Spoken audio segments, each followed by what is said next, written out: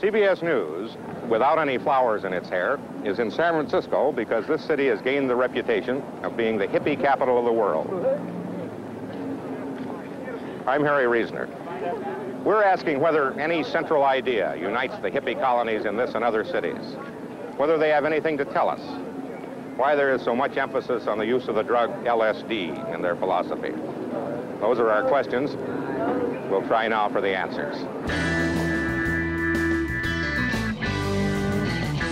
By 1967, the countercultural movement of San Francisco's Haight-Ashbury district was beginning to draw national attention, its participants popularly known as hippies.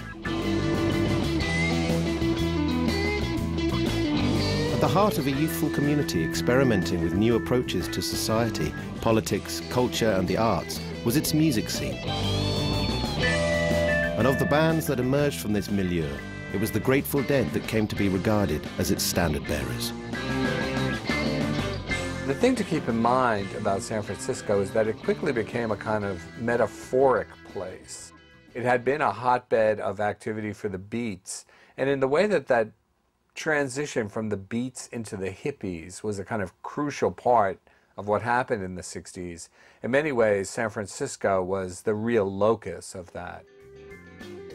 And to the degree that you can locate a center for the summer of love in America, San Francisco was it. You know, there was a sense that these bands not only were coming out and making interesting music, but they represented a kind of utopian vision of what hopefully could be. And the Grateful Dead were at the absolute heart of that. The Grateful Dead are playing a tune called, appropriately enough, Dancing in the Street.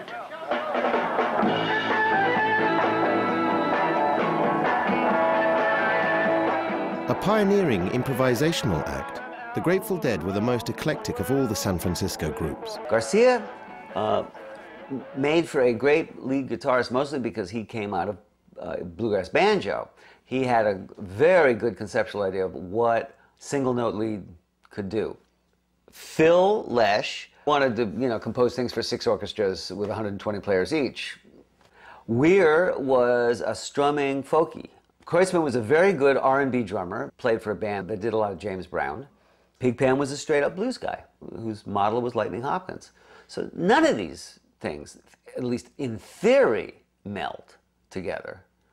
But in their own unique way, they did.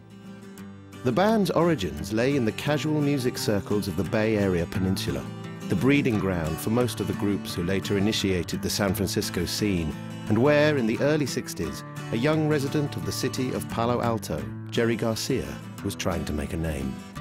There was a folk music scene on the peninsula about 40, 50 miles south of San Francisco that gave rise to a whole bunch of great Bay Area musicians. Jorma Kaukonen of the Jefferson Airplane and Hot Tuna was part of that. Jerry Garcia was part of that. I think the Albin brothers, Peter Albin and his brother Rodney, were part of that. Back in 1961, when I was still in high school, my brother and a friend of his started a little club called Boar's Head in San Carlos, California. We had some of the local people performing on Friday nights and Saturday nights only, and it was a donation kind of thing. It was kind of like a coffee house, but without espresso. It just was regular coffee, and people would put a dime in, and then people would get up on this little tiny stage and sing a song or two. So my brother and I went down to Palo Alto. We understood that there were some people down there that played folk music, and see if we could bring them up to San Carlos. And one of them was Jerry Garcia. We had heard about him, and he was supposed to be a fantastic guitar player. So we went down there and we talked to him, and eventually we got him and some of his friends from Palo Alto to come to our weekly sessions up at the Boar's Head. Performing alongside Garcia at the Boar's Head were future Grateful Dead lyricist Robert Hunter and local guitarist Marshall Lester. Through Lester, Jerry had been introduced to bluegrass music, and the Flatt and Scruggs number Foggy Mountain Breakdown quickly inspired him to take up the banjo. He was a very good finger picker. He started playing 5-string banjo and became extremely adept at playing 5-string. I mean, to the point where you could play songs like Nola, you know, and Saints Go Marching In, but a lot of bluegrass stuff, a lot of Scruggs and Flat and Scruggs type music.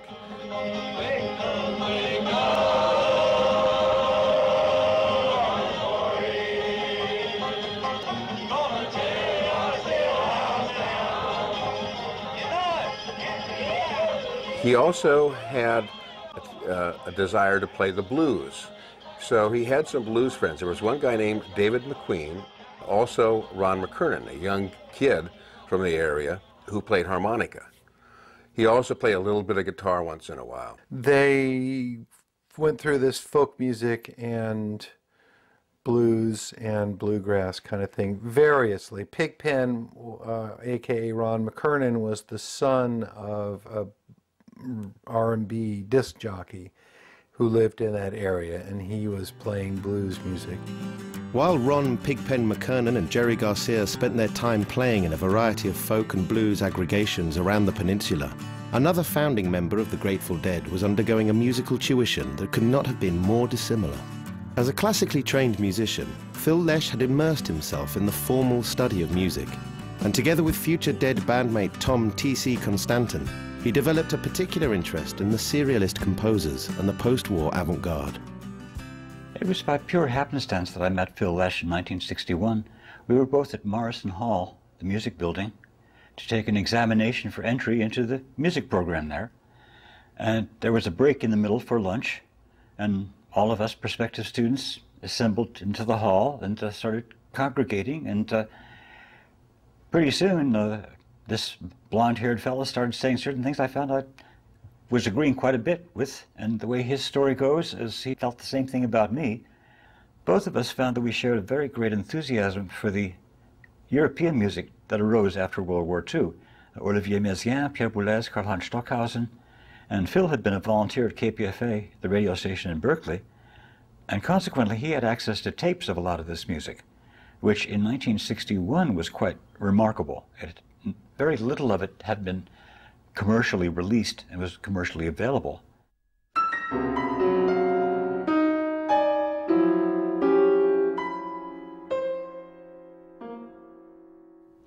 There used to be a magazine called Horizon, and they had one essay on the newer music, and they had a printed example from Karl-Heinz Stockhausen's Klavierstück 11, his piano piece number 11. And I said, hey, that looks pretty wild and crazy. I think I'll go to the piano and try it out. And I found these wonderfully intricate crystalline sounds on the other side of dissonance. He had created this system of barbed hooks, as Herbert Eimert called it, rather like Webern, where it was so totally dissonant that the mind sort of readjusted, and it was like looking at modern art. And it was unpopular for the same reasons. But with a limited number of people, it was popular for the same reasons.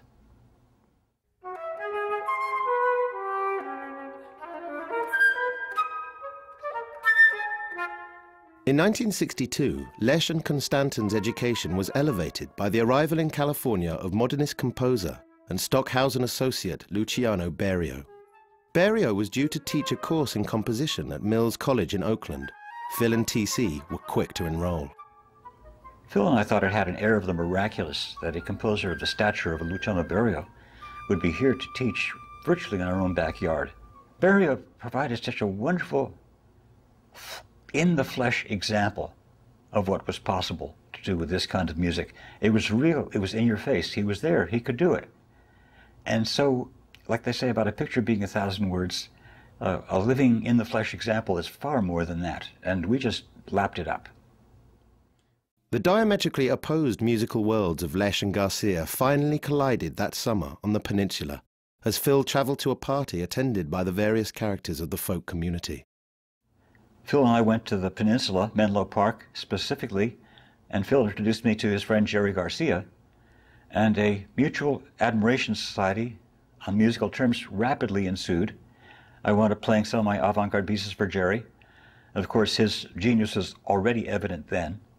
He's incredibly bright. Not just musically, he would make comments on the times, he would have little trenchant observations to make hither and thither at any moment. Though they'd struck up a friendship, Garcia and Lesh found no immediate opportunities to work together. Jerry took up teaching guitar in Palo Alto and retained an intense interest in folk and traditional styles. By 1964, he had established a new group, playing jug band music together with Pigpen and one of his guitar students, Bob Weir. It was sort of an answer that the hipper young musicians had for the kind of sterility of popular folk music. You know, the Chad Mitchell Trio and the Kingston Trio and the, you know, the stuff that was on television was a fairly bland version of folk music, and these guys wanted to get to the gnarlier stuff.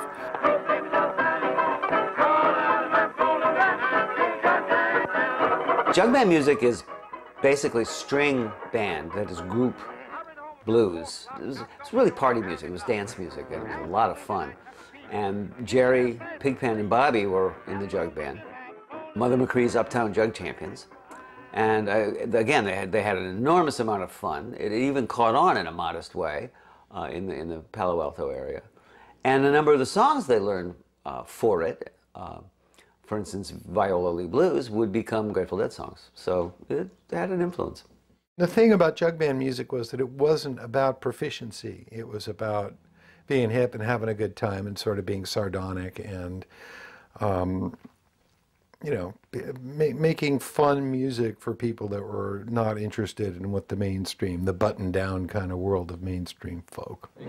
Okay, downstairs at the Tangent, and we're going to talk to one of the groups which performed tonight and is on the tape. This is Mother McCree's Uptown Jug Champions, and you are... Jerry Garcia. One question I think which many people have is, where is music like this chosen? The actual jug band music is a sort of early blues band music that was recorded during the 20s and 30s. It's not sophisticated music. That is one of our major areas of material, or one of our sources. Another is early Dixieland, well, you know, New Orleans jazz. We get some 1920, 1930 popular music, and a lot of, not a lot of, but a certain amount of more recent blues within the last 10 or 15 years. That includes some very recent, within the last 3 or 4 years, rhythm and blues songs. These guys are just a panic to watch. They fumble around on the stage and they bicker, and eventually they come out with some pretty weird music. I think you're in for a treat and a real thrill. So let's bring them on, Mother McCree's Uptown Jug Champions. Well now, she ain't got no, oh no she don't, I'm satisfied with my gal. From that jug band scene came the Warlocks. They decided to get electric and become more of an R&B band. One of the major influences at that moment, of course, was the Beatles and A Hard Day's Night. Money quote from Phil Lesh. I found myself the only guy in a room full of screaming chicks watching A Hard Day's Night and immediately started growing my hair long. The new band, the Warlocks, included Garcia, Pigpen, Bob Weir, local drummer Bill Kreutzmann, and Phil Lesh on bass. With the group configured, the Warlocks sought out opportunities to play in and around the Bay Area. They toured clubs, bars, and night spots, performing to largely disinterested audiences while they worked on finding their sound. It was a cover band. It was a bar band. They played whoever paid them, and they played current hits. They played The Lovin' Spoonful, Do You Believe in Magic? And they played Dylan songs and whatever. They covered, and then a little bit of blues.